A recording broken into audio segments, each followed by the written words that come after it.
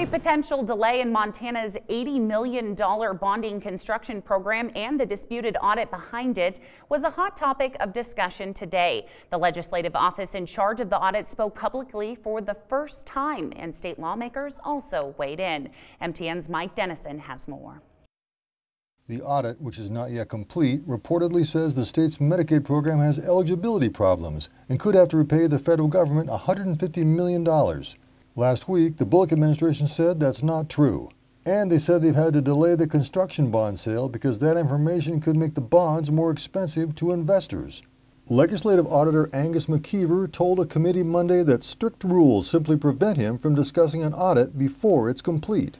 While I know that in the attention and media-driven environment that we live in now, that us not commenting on things is not always popular, and it doesn't always meet with people's expectations, there are very important reasons why that doesn't occur. That explanation didn't sit well with some committee Democrats, who said the audit didn't examine what the state actually does on Medicaid eligibility. And it is beyond my comprehension how you take that approach instead of what was agreed upon by the federal government in the state of Montana in terms of eligibility, and you prioritize that. McKeever said his office or the audit isn't forcing the governor's office to change its bonding decision.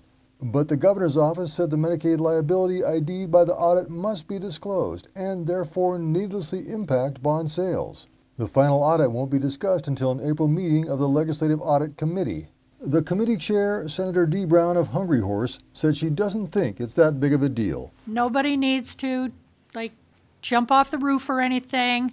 The buildings are going to be built, the highways are going to be tarred, the streets are going to be finished, and Montana is going to be better for it.